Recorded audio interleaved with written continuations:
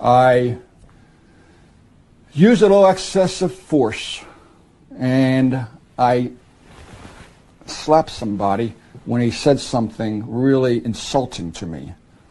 And after I did that, I realized, wow, I shouldn't have, I had no right to do that. That was not professional. It not only was not professional, it was not human. About a week later, another incident occurred, and I used more force than I needed. After the guy was handcuffed, I grabbed him, I pushed him up against the wall, and I said, don't you dare say that to me again. Do you understand? And I realized this is a disease I'm starting to develop. The hunt for black people, as he calls it, is part of a racist system that he condemns today. The first thing he denounces is the quota of arrest imposed on U.S. police in many large cities. This race for numbers pushes them to stop black people for no reason. Quotas lead to arrests for no reason. Minorities have no one to call if they're wrongly arrested. The white person will call their local political committee man or person. They'll call the parents, perhaps, of a teenager, will call the local politician. Yo, what's going on here? My child was arrested just because he didn't have his license. Why don't you just tell him to go home and get his license? And things like, so the white person has more power. Black people have no connection to the people in power.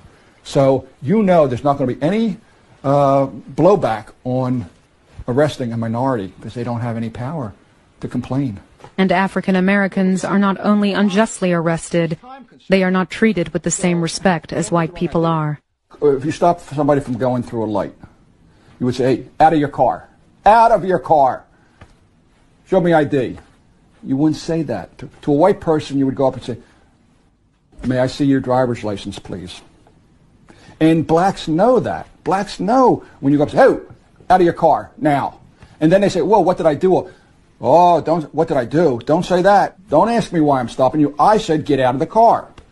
And that's right there, your first disrespect. And I saw that happening, and blacks know it's happening. They know it's not happening to white people, so automatically they start resenting the police. Just from little verbal commands, let alone the physicality of grabbing somebody and putting them in handcuffs while you check their ID. Unfortunately, when I would tell other officers, whoa, that's enough, then they would think, hey, what are you?